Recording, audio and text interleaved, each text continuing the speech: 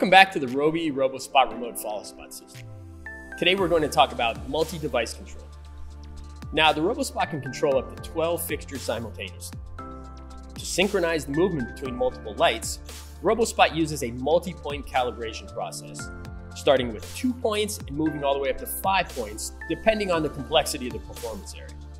For a simple single-level stage, 2 points should work well, but you can choose up to 5 points for more complex scenarios. Now let's go to the user icon menu on the big touchscreen. Now select multi-device control and then select Setup NDC.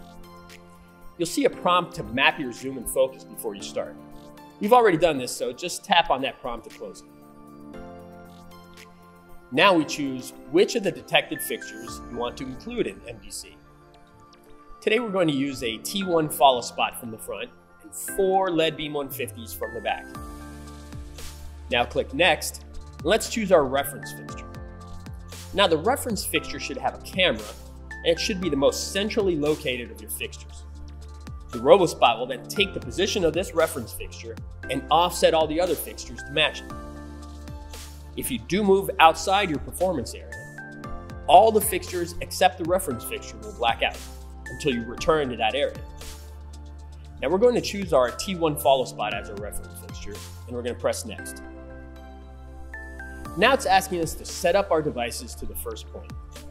Now I like to choose points that define our working space. So a good start is picking 2 points diagonally across from each other, as far off stage, down stage, and up stage as your performer will go. Here's a few things worth mentioning as far as fixture placement goes. Try to keep the fixtures outside of your performance area so that the head doesn't go past its center tilt position. This will avoid that dreaded fixture flip. Now this isn't a software issue, it's just due to the limitations of a pan and tilt yoke system. Now also make sure your fixtures are hung with the bases either parallel or perpendicular to the ground. If you're using the floor for your focus points, it's important that all your points are at the same height. Now if your performer is going out into the audience, you'll need to include that area in your point selection. Now in most cases, the stage level will be higher than the audience level.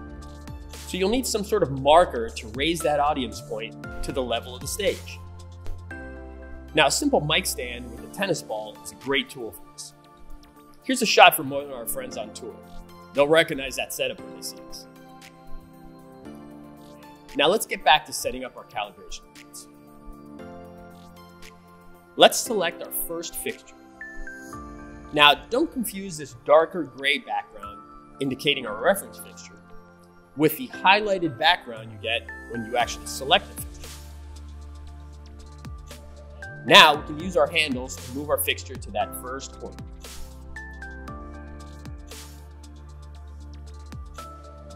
There we go. Now we can use the next and previous buttons that automatically deselect the current fixture and select the next fixture. Or you can simply just deselect one and select the other one. Now when you have several fixtures hung in the same area with similar orientation, you can select multiple fixtures and move them together to get them all in the same general area. And then you can grab each one individually to move them to your point. So let's grab our 4 LED beam 150s and move them together.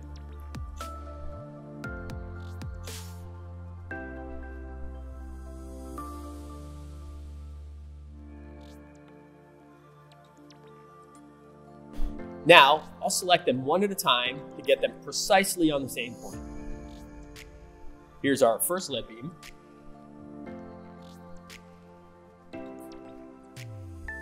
And now the second fixture.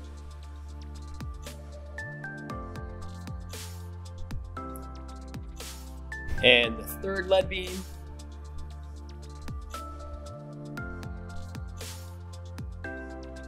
And finally, our last LED beam.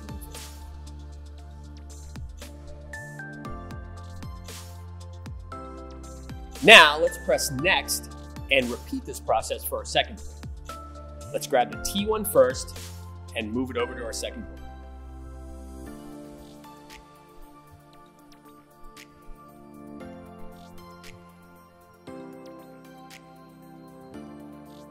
Now let's grab the 4 lead beam 150s and move those over to their second point.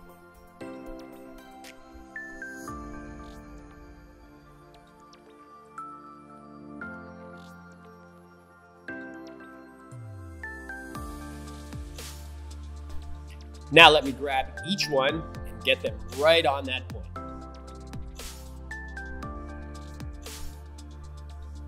Here's the second one.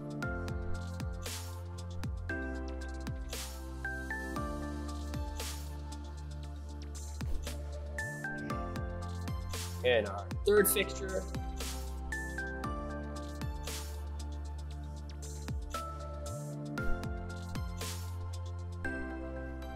And our last lead beam 150.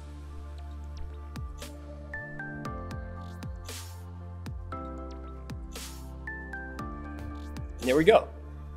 Now you'll see a previous and next option, which lets you step back or forth in the calibration process, as well as a calc option. If you want to see what your 2-point calibration looks like, just press calc. Let's wait a few seconds while the RoboSpot calculates the offsets for those fixtures. And now let's test it out.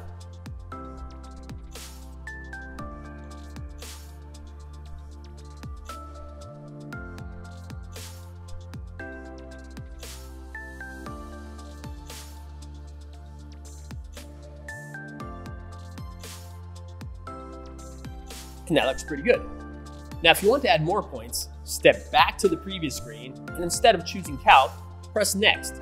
Now you'll move on to that third point. You can repeat this process until you've added a 5th point.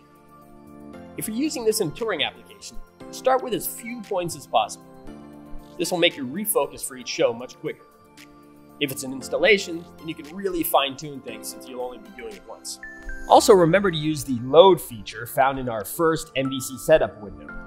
This lets you load a previously saved setup and adjust the points without having to start from scratch. And that's multi-voice control. You can see it's fast and simple. Now we'll get into some of the advanced features like height offset and dimmer maps in the next video. If you still have any questions, send an email to info@robe.cz and we'll put you in touch with someone to help you. Thanks for watching.